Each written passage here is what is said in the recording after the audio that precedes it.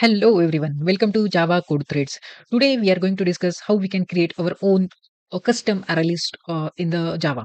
So before we are directly going to the implementation part, we just understand how array list works internally.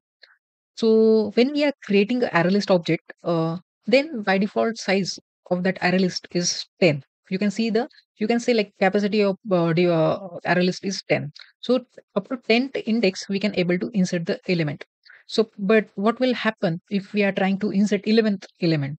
So we can say like if my array list reaches to the max capacity and I'm trying to add or insert the 11th element into the array list. So what will be happen internally? Array list will do create internally array list create a new array list based on one formula, that is current capacity into 3 by 2. So current capacity is our array list is 10. 10 into 3 is 30 and divided by 2 is nothing but 15. So new array list contains a 15 index. So up to 15 we can insert. But whenever again if my again this array list reaches to the max capacity, and then the same formula will be calculated, and a new array list will be created, and this reference will be removed and assigned to the new array list. So let's get started with the implementation part. As you can see, like I have created one class called my array list, and the collection framework supports the heterogeneous data types. So for that purpose, I'm going to create a object array. So I name it as obj array.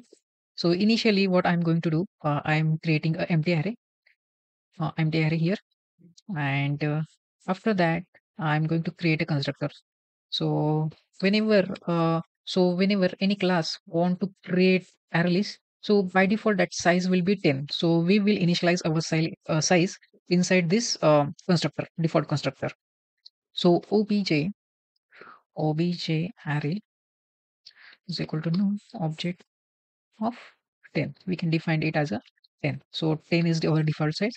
So now what we are going to do, we are try to implement our add method. Okay, so public void add. So when we are doing arraylist.add method, we are passing actually our object, correct? So I am taking the parameter as an object. So name it as obj, and simply I will insert that element into our object array, correct? So, but to what position I have to insert that element, correct? For that purpose, I'm going to use create one variable called size. A size is initially 0. So what I'm going to do, object object array of size plus plus is equal to, we are assigning our object. Okay, as simple as that.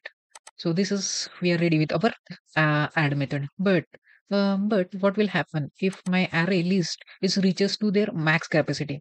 So means like if someone trying to adding the 11th element, for that purpose we have to create a new array list as per the formula, correct?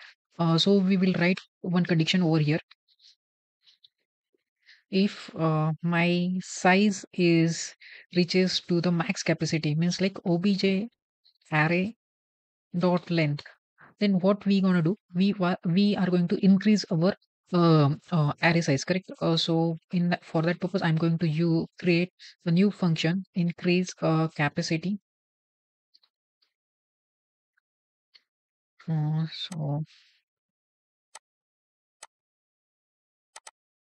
So here you can see new capacity function is there.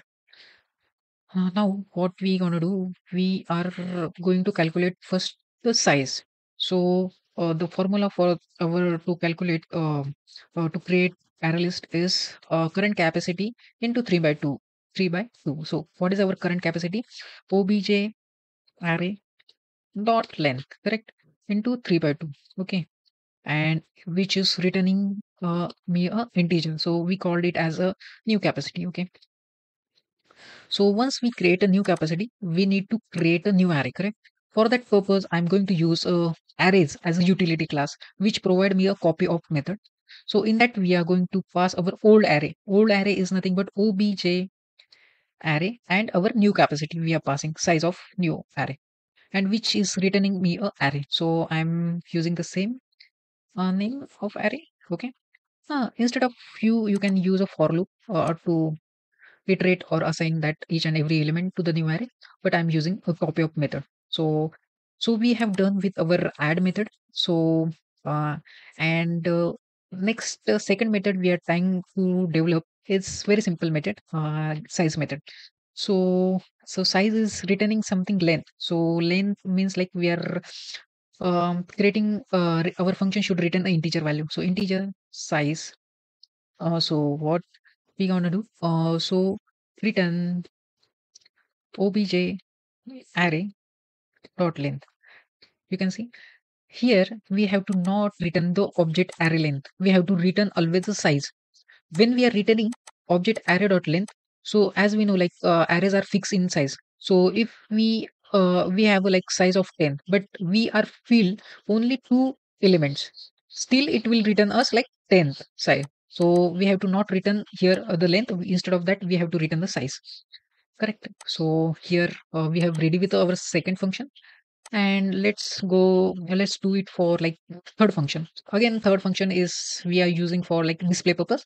So we are going to use like public void display method, we say, and the display method, what we are going to do, we are printing our actual values. Correct. So integer is starting with our array index will be starting from 0, and we have to iterate till our size, not the length. Correct.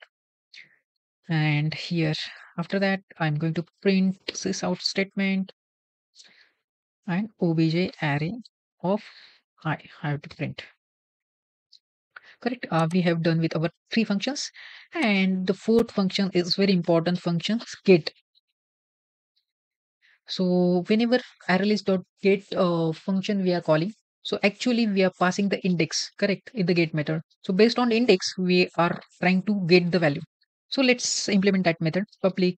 So it is returning us a object, correct, based on the index. So object get is our method name, and in that you can see like we are taking the parameter as an index, integer index. So it's a very simple method. So what we have to do here, we have to just obj, sorry, obj array of index we have to return. Correct.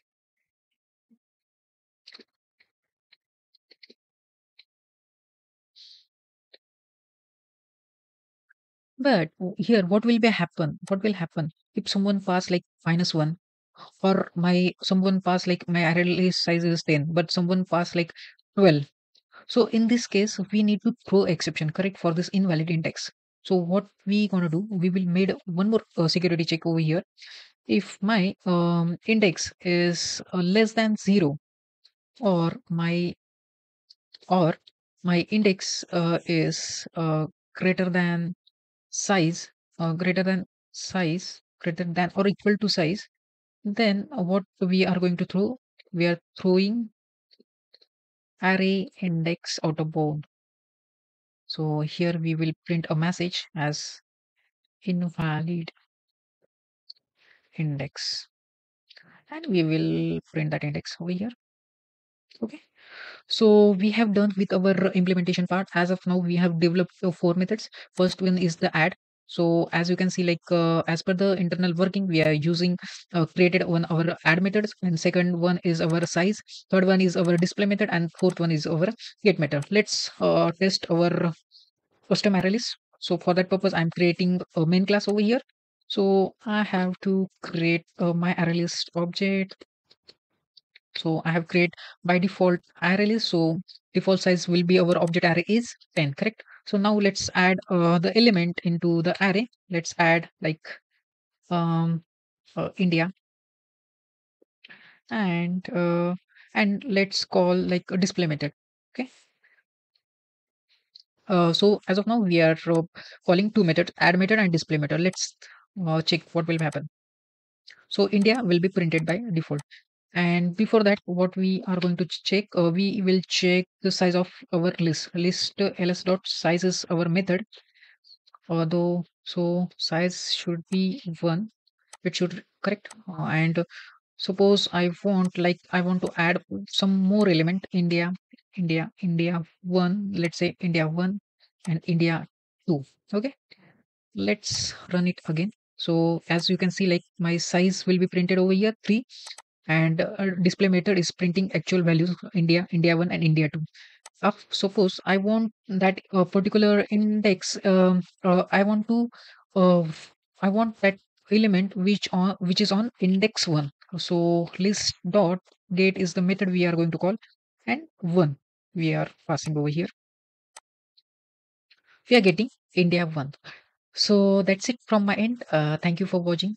Please do like and subscribe. Thank you.